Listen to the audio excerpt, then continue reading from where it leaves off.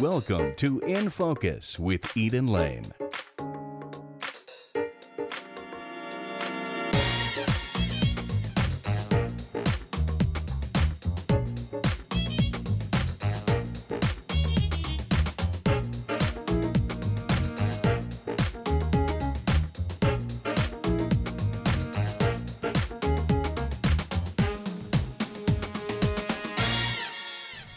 Hi, I'm Eden Lane. Thanks for joining us on In Focus. On this edition, we're bringing you to Fort Collins for our first formal visit to an arts organization right in the middle of town. It's called Bas Bleu, and it's more than just a theater company, and we'll get all the details from the founder of the company. We'll learn how they made a home for the arts in this historic Fort Collins landmark. I met co-founder and artistic director Wendy Ishii and co-director of the Readers Theater, Jonathan Farwell, on stage at Bas Bleu. I'm awfully glad that this isn't my first visit here to Bas Bleu in Fort Collins, but it's the first time we're able to bring the camera crew along with us to bring the show to visit you here. So I'm so glad we were able to make this happen today. Thank you very much. We are delighted to have you here. Thank you. Yes, indeed. Let's talk about what this theater, gallery, arts organization is to begin with. Well, we started in 1992, kind of as a joke. We thought we'd last 2 years. We wanted to, my original co-founder, Ava Wright, and I wanted to have a small, we called it a salon theater. Wanted to have a very small space where we could do works of art, plays, and that would stretch our imagination, recharge our batteries, give our audience a little more to think about on the way to the parking lot than where they parked the car. So we wanted to be very, very tiny so we could take some risks. Was it in this space when you started? No. We originally started at the Lincoln Center, and we did a play called Duet for One by Tom Kempinski, based on Jacqueline Dupre. And we got an incredible response, but we always knew that we wanted our own space to be able to do the kinds of plays that we wanted to do. We wanted it to be small, we wanted it to be intimate, we wanted to be able to take risks. And so we found a space also on Pine Street, but on the other side of the tracks. So you were always near the train? Yes, always near the train, yes. That's a given. That's a given. So it started as a lark and a way to have some sort of outlet here in Fort Collins, so you didn't have to drive all the way down to Denver or Boulder or anywhere else. Right, yeah. Exactly. So how did it turn into this big organization that it is? Because it's not a lark anymore. No, when we started, we had a little 49-seat theater that we built in a storefront, and we opened with a double bill of Samuel Beckett plays over there. And the quote that I always tell is my husband said to me when I said, "Oh, we figured out what we're opening with, Crops Last Tape and Happy Days," and Doug said, "Honey, how stupid are you? First you name it Bas Bleu so nobody can say it or knows what it means. Then you put it on Pine Street so nobody can find it. You have 49 seats so you have no hope of breaking even, and you're opening with Samuel Beckett, that if people do know who he is, they hate him." And I said, "We'll find out if the community wants us here." Well, clearly and they do. did. Yes. We extended that run. We have a huge international reputation for our Beckett work now. And over the 10 years that we were in the Petit Bas Bleu, as we call it, our audience really grew, and we found out that people loved and responded well and would support the kinds of plays we were doing. And we eventually outgrew that little 49-seat theater, and then this incredible historic building, the Giddings Building, came available. And we, through the gracious goodwill of Tom Sutherland, he bought the building and started an LLC so we could do a capital campaign to buy it from him. And we began that campaign in 2004, and we renovated this from an industrial warehouse that made augers into a 100-seat theater, and we opened with both parts of Angels in America in 2004. Up here at Fort Collins. Right here in this space. And it is more than just the 100-seat theater. You have a space in your lobby that's a gallery and a community space. We have the Gallery Bleu. The Gallery Bleu. And Gwen Hatchett, a marvelous artist here in town, is our curator for the gallery. And So we have 6 shows a year, 6 exhibits, and we're part of the First Friday Gallery Walk, and we have classes, and we have an agreement, a lease agreement with the Downtown Development Authority, wherein we make the theater available for free to anyone in the community and beyond who wants to use it for, I can't remember, 100 and some odd days or nights a year, where anybody can come in and use this space. For a lecture or any other kind of recital. There are 3 weeks a year that it's totally empty. We don't have a set on it, and they could come in and do a full production if they wanted. And all those details are on our website. But it's a wonderful way for us to give back to the community, for the DDA to support the theater, and to broaden our audience, and to share this incredible space with. And be a good neighbor. And be a very good neighbor, yeah. One of the other programs that occurs here is the Readers Theater. Yes. And you and your co-director, your wife, have been involved in that for 8 years, is that correct? Well, we've been here for 8 years, and we had been here less than a year when I suggested that a Readers Theater program would be a good idea. And what is a Readers Theater program? Basically, we assemble a cast of actors, assign them roles, rehearse it 3 or 4 or 5 times, minimal production, no costumes, no sets. It's all left to the audience's imagination. We sit on stools or chairs, script in hand or on a music stand, read the play to an audience. Now, there are variations on this theme. Some directors really want their actors to move around. So it could be a staged reading, can be closer to a staged reading, but traditionally, Readers Theater is a process where the actors simply read the play to the audience.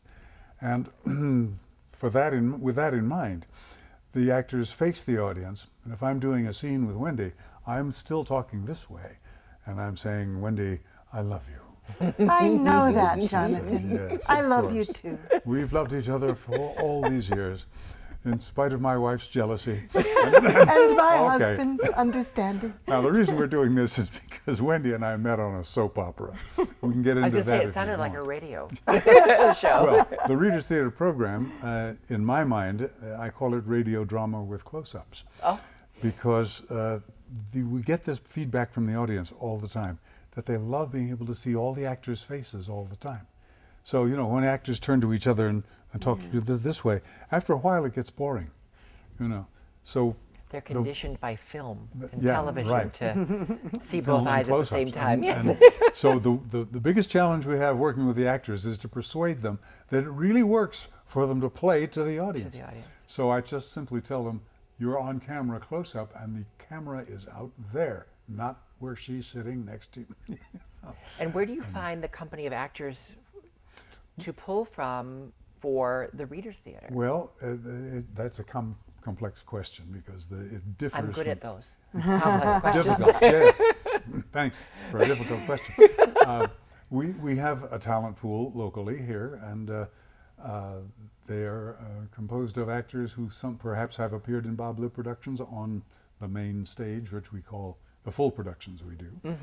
And when we do Readers Theater, by the way, we only do 3 performances. But we do It's like 1 weekend, maybe. 3 performances of one play, a Sunday and Monday night, and a following Saturday afternoon for those who want to not drive home at night. And it's been quite successful. And the casting pool consists of anyone who answers the email blasts that we put out saying we're casting a play. So it's not necessarily the cast of the current production, No, like it would by no be means. at a new play festival somewhere. Right. It could be completely separate. It is Right, it's completely separate, but once in a while we'll choose a play for Readers Theater that either is by the same playwright or in some other way complements the one that's on the main stage. And the audiences find that interesting. And we try to select a broader range of material than perhaps has been chosen for the current season. Is that a way to try to take a temperature of your audience to see if they're interested in a full production? We sometimes transfer Readers Theater to our main stage production, as we did with Trying. Yes, there's a wonderful years play ago. called Trying, and don't let me talk about it too much because I love the play. And that was successful enough to warrant a main stage production. Yeah. Has that happened before with the Readers Theater? That's the only one we've actually transferred, isn't it? I think it is. So. Yeah. I can't remember. It's hard to remember. We've been doing this for 7 or 8 years now. 7 or 8 years. Things tend to blur. It's also a way for us to, people who have an interest in theater, but they're a little scared, they don't know if they can do it, they don't know what it's about. So it's a way to involve new actors into the process. Yeah. So not just the audience, but the actors could be novice or Absolutely. apprentice actors. We Yeah. encourage people who have Yeah. not had theater experience to come and audition for us. As the program has developed over the years, more and more we tend to want to try to catch or cast the best actors for the roles. So we run into the situation where it's easier to do a 2 or 3 or 4 character play than a 10 character play, and easier to cast. So we run into these balance problems of, we want to encourage. So the current production, which is a play called Middletown by Will Eno. That's the Readers Theatre That's the production. current Readers Theatre production. The director, Ann Whiteman, who's directing that for us, assembled a cast of 24 actors because it's that kind of play. It's an homage to Thornton Wilder, whose Our Town was on our stage recently. Just this past Yeah, fall. we Right. opened it. Yeah. We had a main stage production of Our Town, and so again we chose this play by Will Eno because it is sort of an homage to Our Town and to Thornton Wilder, called Middletown. There the resemblance ends. It's a rather bizarre play and interesting, but it is, the collected cast is the citizenship of a small town in Middle America, as is the case with Our Town. What a poignant choice Yeah. for a theater in Fort Collins, Right. who you often cast actors who live near or in Fort Collins. Oh, we try to. And we also cast out of Denver. Well, in fact, in our current show, Tom Barillo is playing Chet, and he's from Denver. And when we opened with Angels in America, Leonard Barrett came up and he played Belize. In fact, we had Laura Norman was in that production. I think we had 4 or 5 actors from Denver, and they all. My husband's son built us a beautiful house out in LaPorte, and it's the Bas Bleu guest artist house.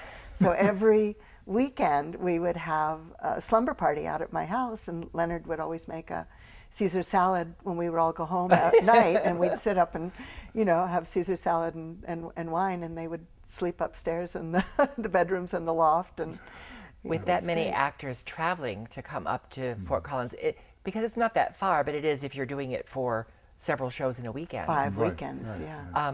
right. That begs the question, this is a professional theater company, not a community theater company? We are a community theater. We aspire to professional standards, and I think Certainly. we certainly achieve those on some of the time, not all of the time, probably. There are We're not professional an theaters equity that house. don't always achieve Right. them either. We are not an equity house, although we do hire equity actors. So you have through equity guest contracts. Yes. So you are paying your actors. very little. We're in a strategic plan right now, and one of the highest priorities that we have is to be able to restore even the modest stipends that we were paying prior to 2008, when everything fell apart, and we Yeah. had to take those down to next to nothing just to keep something on the books. But it is a very high priority for our board and our staff to restore those and increase those as soon as we're able. One of the things that was a challenge for us, which a lot of other theaters don't have, is we started and succeeded in a $1.5 million capital campaign. We own this building. So we are one of the only theaters in this area to own our own space, but that was, in some ways, having to sacrifice what we could put into productions and stipends and salaries. But it also helps ensure that you were able to survive and weather the circumstances of 2008 to now. Exactly, yeah. Yeah, that business of owning the building is something that's known in the trade as the edifice complex. And it's I don't have as much direct involvement with this, and I don't know as much about it as Wendy does, but I get the impression that part of the problem of owning a building is that the cost of keeping it open and turning the lights on and paying the utilities and the taxes and all the things that go with owning property, do limit what you can put into other areas. Because you have to pay those costs even when you don't have a production running. Right. We don't have to pay taxes, though. When we succeeded in the capital campaign and bought it from the LLC that Tom Sutherland had set up, we have tax-exempt status. And in fact, we are an enterprise zone. We just became one of those in 2011, I think. And so that's a wonderful thing for donors. They get a terrific tax credit. So that means Fort Collins as a community is very supportive of having this place for the arts here in their community. I know. If anybody had told me when my husband and I moved out here in 1985 that I would start a theater, eventually move it to a larger venue, begin a $1.5 million capital campaign, and succeed, I was are you crazy? That's so, no. That's not how it works. But this community has been incredibly supportive and embraced what we do, and bought us this building. Yeah. So we're here. And in turn, you open your doors to the community so that they're involved in what's going on here. Yes. At the beginning of our conversation, you alluded to your husband's teasing you about choosing the name of this facility, this company, Bas Bleu. So of course we have to ask you, how did you come up with that name? Explain what it means and why it was important to you to choose such a colorful name. Well, Bas Bleu started actually over 2 margaritas at the Rio Grande. As so many things as do. So many things are conceived over margaritas at the Rio Grande. At least in this town, yes. Ava Wright and she invited me to lunch to ask if she could direct me in duet for one. And as we talked about the kind of theater we wanted to do, she had come from Sweden and I'd come from New York, and we wanted to do things that were a little different than what you'd normally think of as community theater. And in so what way? Different in what way? Well, I love Neil Simon's plays. I think he's a wonderful writer and craftsman, but enough other community theaters do that. Do that, and we, well, as I said, we opened with Beckett. So that tells us what you mean by something a little different. Right. Yeah. So as we were talking, and that was also why we wanted to be small, because when you're small, you can take risks. If you have a larger theater, you have to get butts in the seats all the time. And so we were drinking our margaritas and decided and found we liked the same kind of plays. And at one point I looked at her and I said, Ava, it sounds like we're talking about starting a theater. And there's nothing in the world I would rather do less than that. And she just looked at me and said, why not? She didn't believe you. Well, I couldn't remember. It was probably the tequila. And so we did it. And we decided, then we left the Rio and we went around town and we were pressing our nose. It was a rainy day. We were pressing our noses up against storefront windows looking for empty spaces. And the idea was to have 20 seats and do plays that we could then have conversations about. And then the idea kind of started growing, and eventually we talked about it being a salon theater, and where people could come and have conversations and talk about art and politics and things going on in the community. And it was this salon idea. And then we decided we had to come up with a name. And one day she came over to my house and I was mopping the kitchen floor and she was in the living room calling out names, and then she said Bas Bleu. And I laughed and I said, that's funny, what does that mean? And she said blue stocking. And I went, that's it. Because the blue stockings in France and England in the 17 and 1800s were these salons where these literary, where these women were having literary men come and discuss art and politics and all the things that we had decided we wanted our little salon theater to do. So I said, that's perfect. That's absolutely perfect. And it's even more perfect because this town is, was built because of the French trappers. And so what I love about it is the sort of bastardized French that goes on all the time. When we moved out here, I told my agent in New York, I'm going to live on the Cache-le-Poudre River. And then I came out here and it's the Poudre. you know, and so the mispronunciations and the fun pronunciations, you know, it just kind of fit. You know, our tongues were pretty firmly planted in our cheeks when we chose it, but we only expected to last 2 years, you know, so it was And just now a here you joke. are.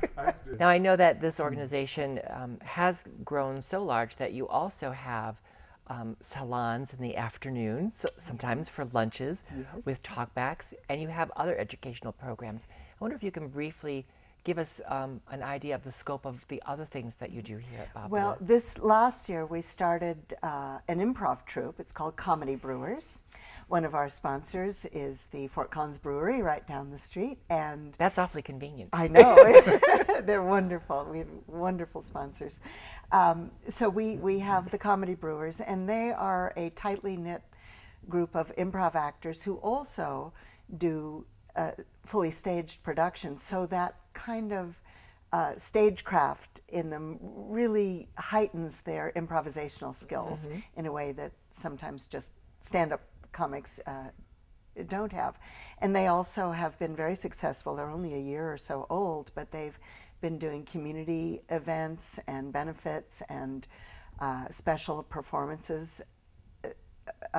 They perform here the second Sunday of every month, Sunday evening, and then they go out in the community. So that has been wonderful. And they also teach an improv class. We have sessions several times a year. Here at Bas Bleu. Here at Bas Bleu. But you have your own educational And programs. then we also have Sarah Zwick Tapley, who is somewhat new to Fort Collins. A couple of years ago, she moved here and just walked in and fell into my lap, and I fell absolutely in love with her and just scarfed her up immediately. She has a phenomenal background as a director and actress. She she's head of our educational outreach program, and she teaches acting classes and has just added a new class on auditioning. And she also, at the she's a colleague of mine at CSU as well, and Front Range Community College. She teaches there, but she also teaches a wonderful course for scientists who need to learn performance skills. To present their papers. To present their papers. And so we're very, very excited to have her as part of the Fort Collins community. And then, as I said, we have the gallery. And Do those classes always occur here in this facility, or you said it's outreach? Do they sometimes occur elsewhere in the name of Bas Bleu? Yes, sometimes we'll do a workshop in a school, you know, have one of our people go out and do that, or a business, you know, that's or at CSU. So we try to make it very accessible. We try to make this place somewhere where people can come and not feel intimidated. And in fact, Sarah's first class, I was so excited. I was auditing it, and I saw the head of the neurology department at Poudre Valley Hospital was in the class. And I went, because I know him personally, and I was looking at the back of his head, and I'm going, hi. And then he turned around, and he sent a wonderful, wonderful note saying how valuable the class had been for him. So we try to really engage the community, and then hopefully that will lead to them maybe trying Readers Theatre out. Yeah. One of the things I am proudest of in the history of Bas Bleu is, before I left New York, I was working on a play called A Lesson from Aloes by Ethel Fugard. In 2003, we mounted it, and Early Thomas, who was a scientist at the university but also had been a football player for the Jets and the Broncos, he played the South African, the black South African role, and Tom Sutherland played my husband, the Afrikaner role, and I was the English wife. And neither of those gentlemen had ever been on stage before in their lives in a play. And it was one of the things that you could never do it in New York. You could never have Tom Sutherland and Early Thomas come and do a play. And we worked on it for a year, and it changed their lives, it changed my life. I mean, it was one of the most gratifying experiences of my life to work on that play with these two gentlemen who were, you know, famous in their own right for other things, but theater sort of brought us all together. And so we try to sometimes bring people from the community into the theater and understand the process and what we do. And that's why I say we're a community theater. I think that's a lovely way to express the sentiment of what the artists and community are trying to do here at Bas Bleu in Fort Collins. And I'm so grateful that we had a chance to come and meet you for our first time with the cameras and help, as you said, spread the word about the work you're doing here. And I really appreciate you taking time for me this afternoon. Well, we really appreciate you coming up, so thank you very much. It's been a pleasure. Bas Bleu is currently in rehearsal for their next production, Becky's New Car by Stephen Dietz. It opens on February 6th and plays through March 9th. What a pleasure to come up to Fort Collins in the River District to visit with Bas Bleu. And you can get more information by visiting their webpage. It's basbleu.org. And opening this week, a national tour of a recent Broadway revival of Evita visits the Buell Theater. What's new? Buenos Aires. I'm new. I wanna say I'm just a little stuck on you. You'll be on me too. Don't cry for me, Argentina. The truth is I never left you. Evita is only here through the 26th. Details are available at denvercenter.org. The Arvada Center Winter Exhibition opens on January 23rd. Titled Collect, it will feature art from corporate, public, and private collections. The main gallery will focus on the stories and motivations behind corporate art collections in partnership with 9.arts. The upper gallery will highlight collections from Colorado institutions, and the theater gallery will tell the unique stories of the origins and passions behind 5 private collections. Artists featured in Collect include Vance Kirkland, Diego Rivera, Frank Stella, Andy Warhol, and many Colorado artists. And we'll bring you special interviews with these collectors from the opening night reception. Remember to join us on Facebook and Twitter. Thanks for watching. Good night.